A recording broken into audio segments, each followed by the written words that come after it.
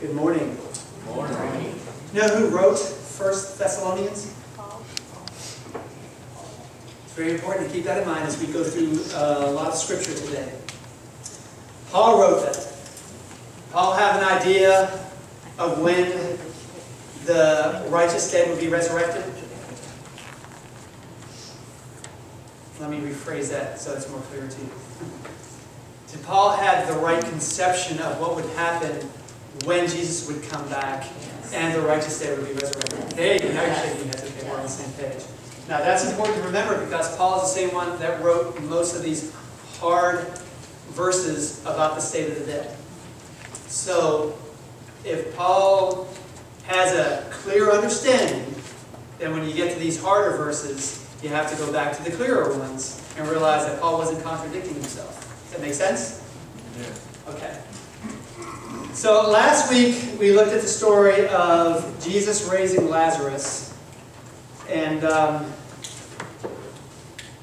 this week I want to look at a lot of texts concerning the state of the dead and what happens. The first text I want to look at is Ecclesiastes chapter 12, verse 7. And ask you a question. What happens when you die? What happens at death? Let's turn to Ecclesiastes chapter 12, verse 7. Ricky, do you have that? I'm going to it, yeah. When you get it, can you read it for me? Ecclesiastes chapter 12, that's in the Old Testament, verse 7. And you're going to read that with the question in mind, what happens to you at death?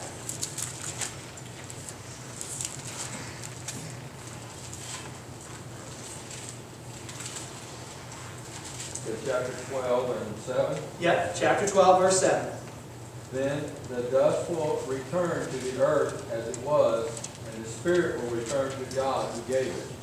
Okay, so do you remember last week we looked at Genesis when God created Adam and how he did it? What did God do? It says that God formed man out of the dust of the ground, correct? And breathed into his nostrils what? The breath of life, and man became a living soul, or a living being. Okay? So, at death, what happens? Man turns back into dust, and the spirit goes back to God. Is that correct? The question is what is the spirit that goes back to God? Because most churches teach that that spirit is you, without your body. But it is a conscious thing that goes back to God, I guess to determine whether you stay there or go down to hell. But let's look at what this spirit is that returns to God. Again, real quick, turn to Genesis chapter 2, verse 7. That's the text that's going to tell you that God breathed into Adam's nostrils the breath of life. Right?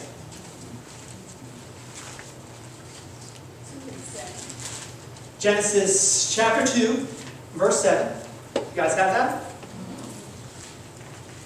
Catherine, you got that? Can you read that for me? Mm-hmm. And the Lord God formed man of the dust of the ground, and breathed into his nostrils the breath of life, and man became a living soul. So for man to become alive, what did it take? It took God to form his body, but before God breathed into him, he was still just dust. He was not alive, had no consciousness, right? But it says God breathed into his nostrils the breath of life, and then he became alive.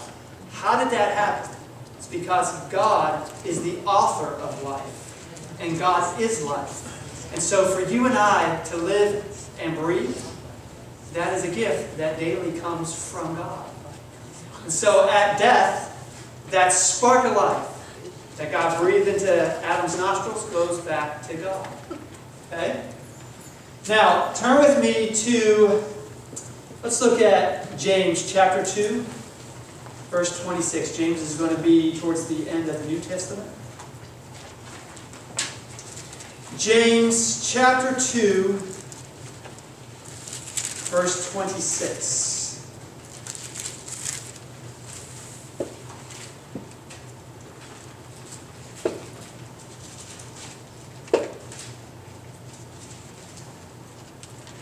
You have that again with you? Yeah. Want to read that for me? As far as the body without the spirit is dead, so faith without works is dead also. So, the body without the spirit is what? Dead. Okay? So I wanted to bring you to this text to let you see that again, for life to happen, it takes the body and also the spirit, the breath of God. But again, is that breath of God another version of you? And at death, is that what goes back to heaven? And that's what we want to look at today.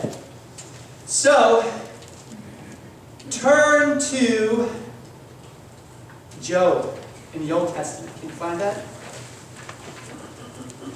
Job is going to be before the book of Psalms. So if you can find Psalms, go to Job. And let's look at chapter 27, verse 3.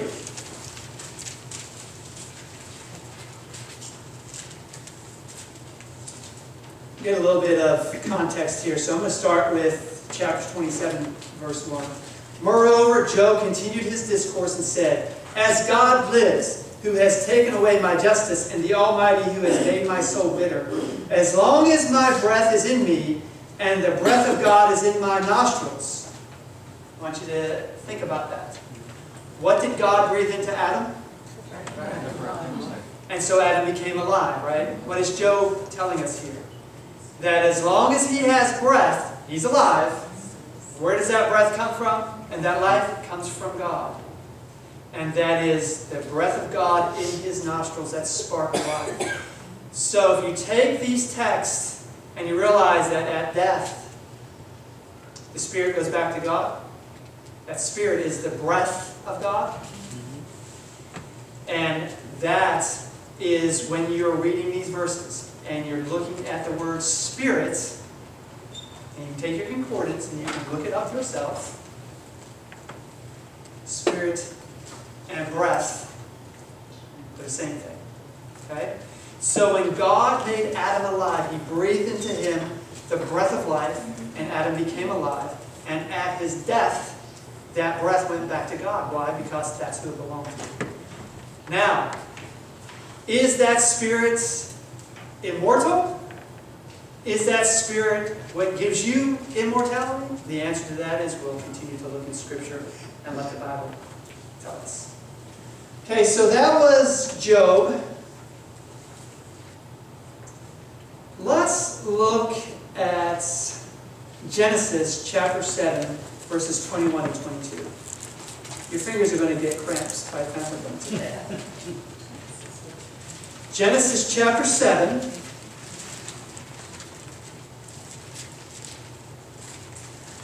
verses 21 and 22. This is the story of the flood. This is the story of what happened at the flood. Verse 21 says, And all flesh died that moved on the earth, birds and cattle and beasts and every creeping thing that creeps on the earth and every man. Verse 22, all in whose nostrils was what? The breath of the Spirit. Can you see that what God breathed into Adam is the same thing that was spoken of here in this text, spoken of in Job? It is what gives us life. And that when we die, that goes back to God. And what that is just that, the breath of life. It is not you in a spiritual form. Okay? And we'll continue to look at this as well. The Bible uses the word soul. Again, if you take the King James and you read that when God breathed into Adam the breath of life, man became a living what? Soul. Okay? Question is do souls die? Okay? What does Ezekiel tell us about that? Well, let's look at Ezekiel chapter 18, verse 20. This is a very familiar verse to a lot of you. Ezekiel's still in the Old Testament.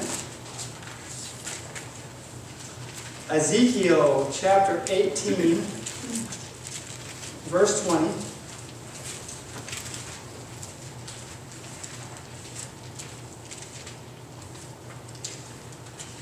Catherine, do you have that? Can you read that for me? The soul that sinneth, it shall die. The son shall not bear the iniquity of the father, neither shall the father bear the iniquity of the son. The righteousness of the righteous shall be upon him, and the wickedness of the wicked shall be upon him. So when you read this verse, what is it talking about? It's talking about sin. It's talking about what the wages of sin are, because Paul said the wages of sin is what? Yeah. So it's telling you that the soul that sins shall what? Die. Shall die. So do souls die? Yeah. Answer is yes. So if you had an immortal soul, it couldn't die, and that's contradicting what the Scripture says, right? So you have to keep these texts in mind as you start to read the 5 or 6 texts that are a little hard to understand when it comes to the state of the dead and the immortality of the soul. Okay? Now, there's a verse in 1 Timothy that tells you who only has immortality. You know who that is? Okay, God. Is Jesus God? Okay? Paul tells us plainly in his writings that we look forward to getting immortality, to receiving immortality. That this mortal shall put on immortality. So, if the soul that sins will die, and if we look forward to receiving immortality, then that's telling me that right now there's nothing in me that's immortal right now. Right? Okay. So, turn to Revelation 16, verse 3. It's at the very last book of the Bible. Revelation 16. Do you remember last week how many texts I told you were in Scripture about the state of the dead? How many? Over 2,400 texts that speak on the state of the dead. Okay? 2,400. All right, so Revelation chapter 16, verse 3. Then the second angel poured out his vial on the sea, and it became blood as a dead man. And every, what? Every living creature. Now some older versions say every living soul died. Okay? So I want you to see how these words are interchangeable.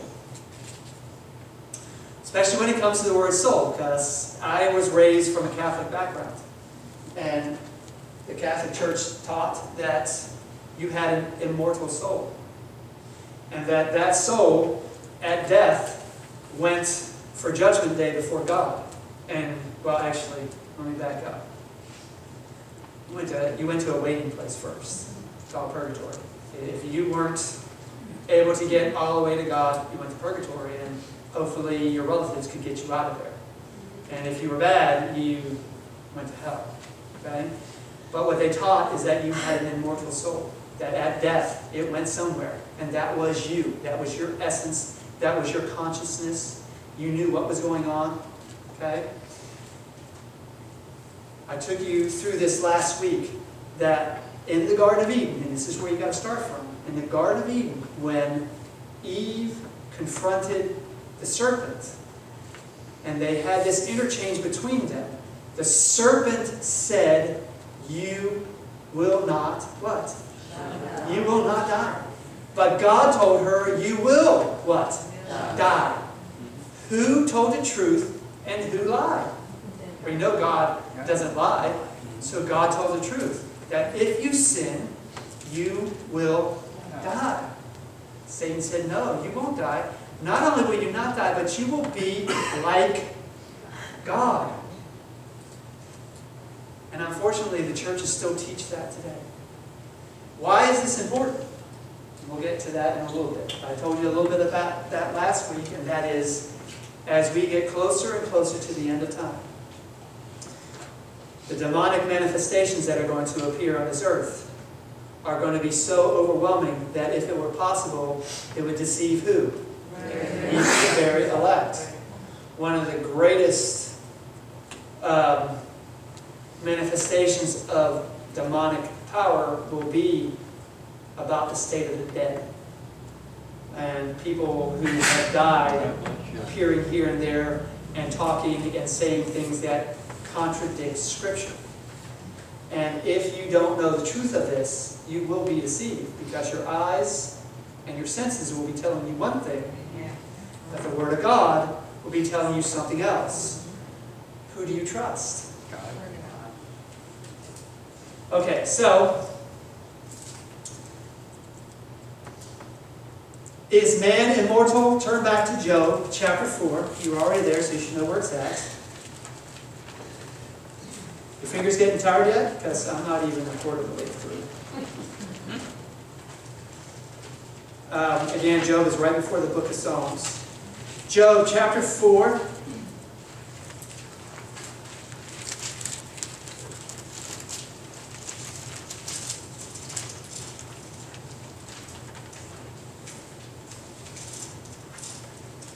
Chapter 4, verse 17. Job asks a question. And what is his question? Can a mortal, who's a mortal?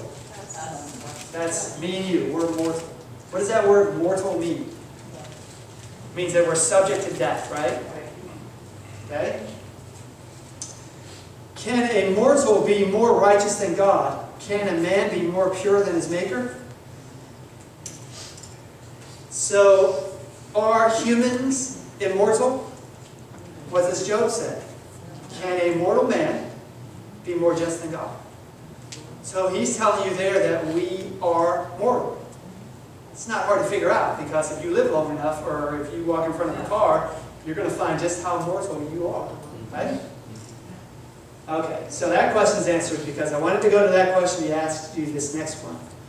Who alone is immortal? And you find that in 1 Timothy chapter 6, verses, let's go 15 and 16. So 1 Timothy chapter 6. Carl, when you get that, can you read that for me? 1 Timothy chapter 6, verses 15 and 16.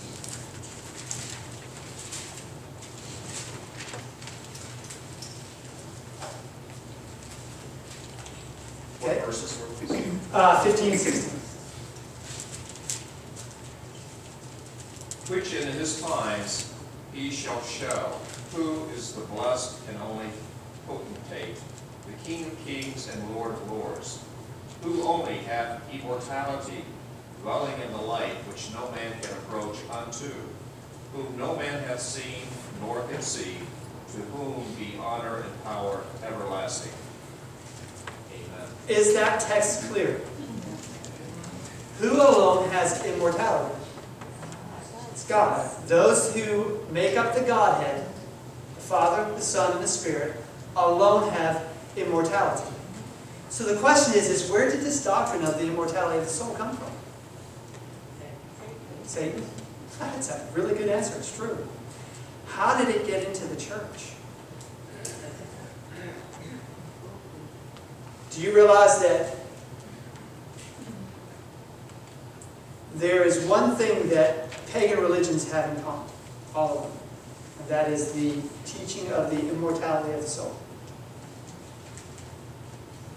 If that's found in paganism, why is it being taught in Christianity? And that's a question that you need to ask yourself. So where did this doctrine come from? Again, the book Great Controversy tells you that it was borrowed from paganism, and then during the Dark Ages, the church at that time incorporated it into her doctrine. And in the Protestant Reformation, they continued to keep that doctrine. This is one of the reasons why God raised up the Seventh-day Adventist Church, to bring clarity on this issue. Why? Because of the importance of not being deceived. Now listen, if you believe that when you die, you go straight to heaven, and one of your loved ones who you were so close with passed away. And in your pain and in your suffering, they appear to you. Are you going to listen to what they say? Not listen to the question. If you believe that when you die, you go either straight to heaven, because nobody preaches anybody going to hell. You believe that when you die, you go to eternal bliss and you're in the presence of God. If that person appears to you, are you going to listen to them? The answer is of course. Do you see how deceptive and scary and dangerous this teaching can become? Because if paganism believes this, and they are being told things that don't follow what Scripture says, and then those that are of the Christian faith are hearing the same things. Have you ever thought, how is Satan going to unite all the world's religions together? You got to believe it's not going to be on their things they disagree on, right? How will he unite them? On the things that they do have in common and agree on. Now, what's the main thing they agree on? State of the dead.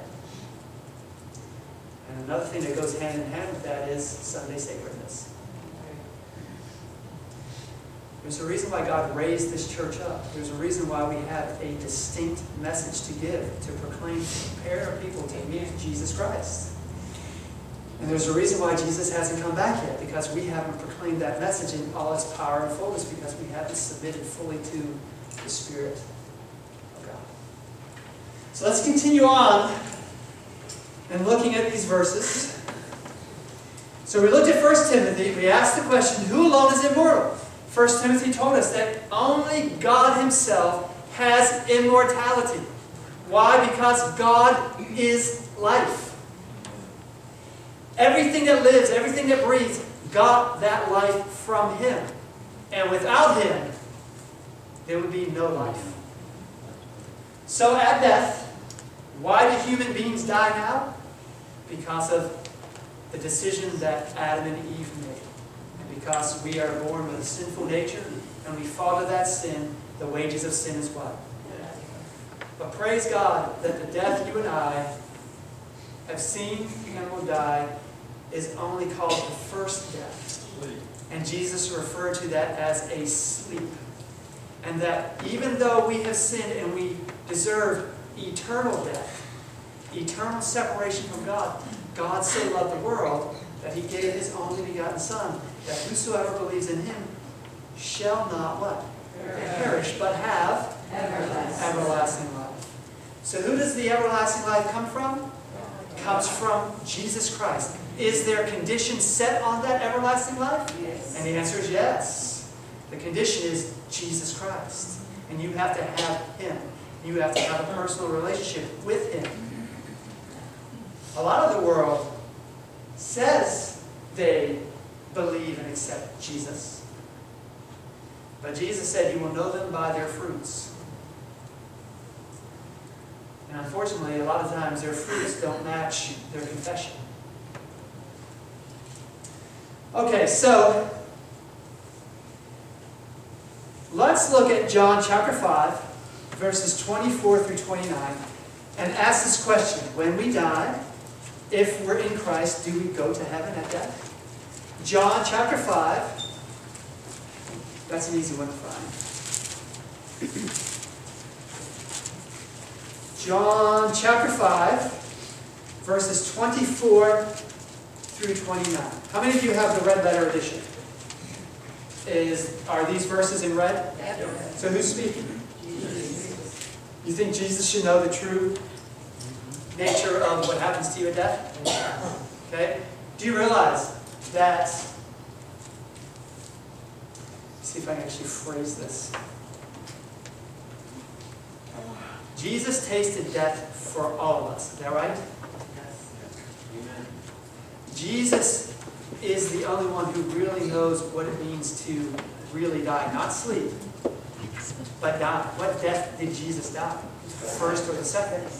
Do you understand this? that as believers in Christ, and if you're saved in Him, you will never taste death. Jesus made that plain. You may sleep. That's not the death that the Bible talks about. The death, that eternal death, the eternal separation from God. Hell, that's the death that Jesus died for you and I. So you realize throughout all eternity, the only one who will ever have the experience of death is Jesus Himself. And He'll carry those scars throughout all eternity. And we'll look at them and we will make up our minds to never disobey God again out of our own free will. Okay, so John chapter 5, verses 24 through 29. Patty, do you have that? Patty Dove? Patty Dove? Can you read that for me? Verily, verily, I say unto you, he that heareth my word and believeth on him that sent me hath everlasting life, and shall not come into condemnation, but is passed from death unto life. Verily, verily, I say unto you, the hour is coming, and now is when the dead shall hear the voice of the Son of God, and they that hear shall live. For as the Father hath life in himself, so hath he given to the Son to have life in himself, and hath given him authority to execute judgment also, because he is the Son of Man. Marvel not at this, for the hour is coming, into which all that are in the graves shall hear his voice, and shall come forth, they that have done good unto the resurrection of life, and they that have done evil unto the resurrection of damnation. Now, Jesus said right there, if you believe on Him, you have everlasting life. So see, you have everlasting life, so that means you don't die. Is that what He's talking about? Now, you need to realize that how does God view our world? Is He constrained by time? Is He constrained by space? When Jesus made this comment, was He making it in the constraints of time and space?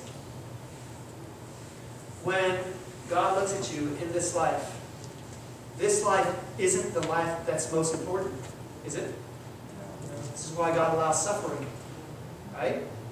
Because it's getting you to the place where you've accepted Christ, and now you can go to the life that is everlasting. So that's the life that God is most concerned with. Do you guys understand what I'm saying? So when Jesus makes a comment like this, Jesus is looking forward, right? Forward. And what He's saying is true. You as Christians and myself, I have everlasting life. This is why I don't have to fear death. This is why Paul was able to say, even at this time I am being poured out like a drink offering. But I know that there's a crown laid up for me, and that on that day, and this is how Christians throughout all the ages have been able to face death. Because we know that you may kill this body, but Jesus is able to bring it back. Amen? Does that make sense to you guys?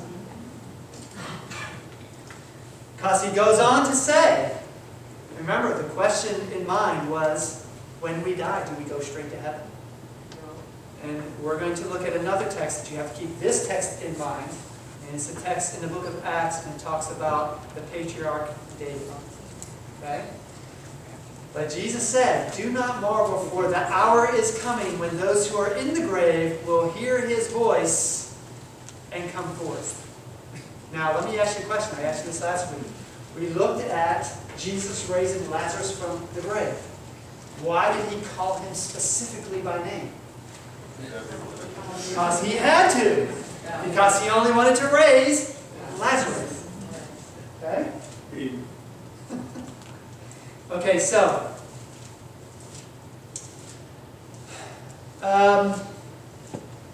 turn to Acts chapter 2, verse 29. Okay? You're really close. You're really close, really close. So, next book over, Acts chapter 2, verse 29. Patty Couchman, do you have that one? Yes. Can you read that for me? Men and brethren, let me speak freely to you in the patriarch David, that he is both dead and buried. Stop. So, the speaker, do you know who's speaking here? You know who's speaking here? Peter. Which chapter are you in? Peter. What chapter are you in? 2. Acts chapter 2.